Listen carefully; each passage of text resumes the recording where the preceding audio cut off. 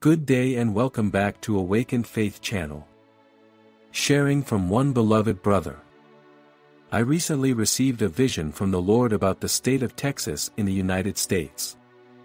Even if you're not from Texas or don't really care about it, I think this message can still relate to you.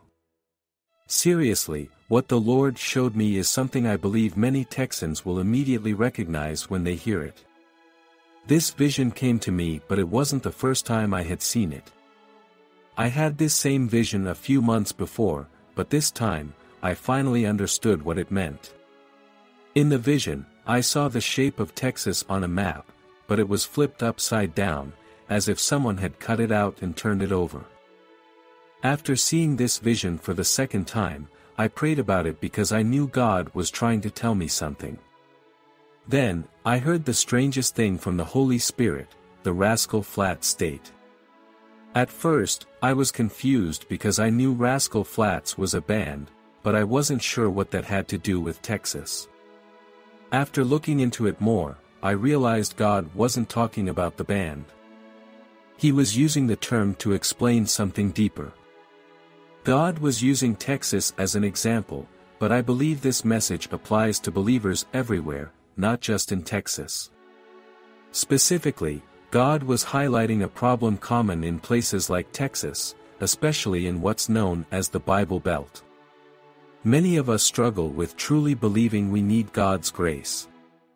We've been in church our whole lives, read the Bible for a long time, or have family members who are Christians, and because of that, we start to think, I'm doing pretty well. No wonder God is blessing me. But when we think this way, our relationship with God can become distant and even a bit hypocritical. This message isn't just for you, it's for me too. I really needed to hear this when the Lord spoke to me because it reminded me of my own story. I grew up in church, and by the time I was in high school, I was full of pride. I looked around at everyone else and thought, I'm so much more blessed than they are. I was getting good grades, I became popular at my new school, I was on the basketball team, involved in theater, and everything I hoped for was coming true. I was even getting ready to go to college. Everything in my life was falling into place, but it led me to a place of pride, where I believed I had earned it all. The truth that the Holy Spirit reminded me of is powerful. Grace means unmerited favor. Unmerited means something you didn't earn, can't earn, and don't deserve. We can never reach a point where we've earned God's grace or favor because it's always about what Jesus did for us on the cross.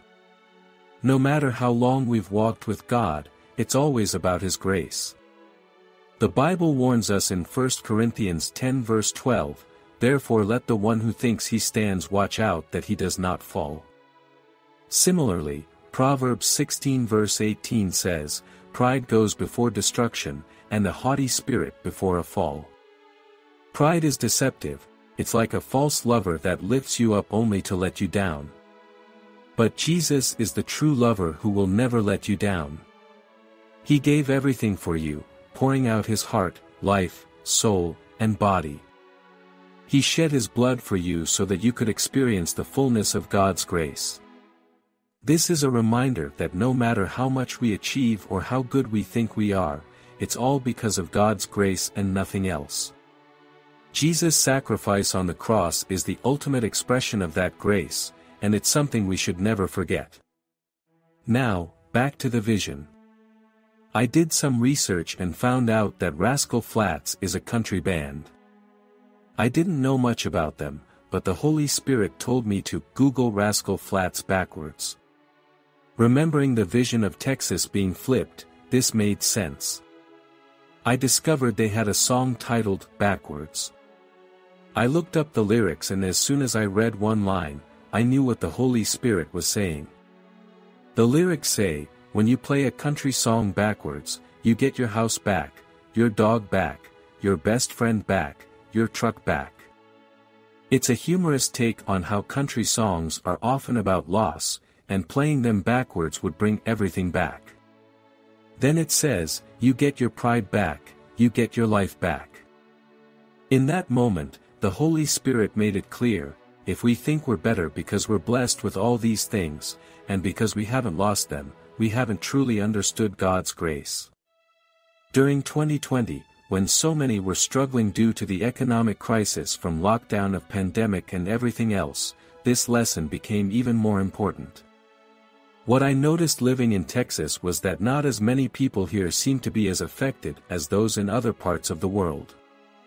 This is just my perspective, but I really saw a difference. For example, I joined a Zoom call with some friends from India, and when I shared the word with them, it was hard not to cry just seeing how much they were struggling emotionally with everything that happened last year. We are so blessed to live in the United States, especially in Texas. But I realize that some of my pride shows when I say that, and I need to remind myself of the lesson I'm sharing today. The Holy Spirit showed me that what we truly need, something we often don't think we need, is the fear of the Lord.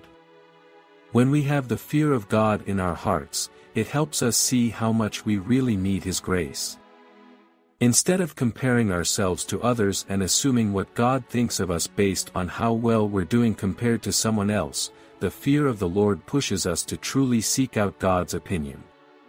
When we understand God's opinion, we see that the perfect standard is Jesus Christ, and none of us ever fully meet that standard on our own. It doesn't matter if you've been in church for years, if you're a preacher, pastor, or missionary, none of us are perfect in our own efforts. We always need God's grace. Heavenly Father, we come before you with grateful hearts, acknowledging your boundless grace and love that sustain us every day. Lord, in the midst of our trials and uncertainties, we seek your guidance and comfort. Grant us the strength to face each challenge with faith and courage, knowing that you are with us in every moment. Help us to trust in your divine plan, even when we cannot see the path ahead.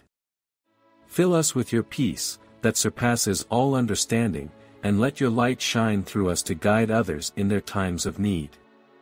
We ask for your wisdom to make choices that honor you and your will, and for your protection over our loved ones and ourselves.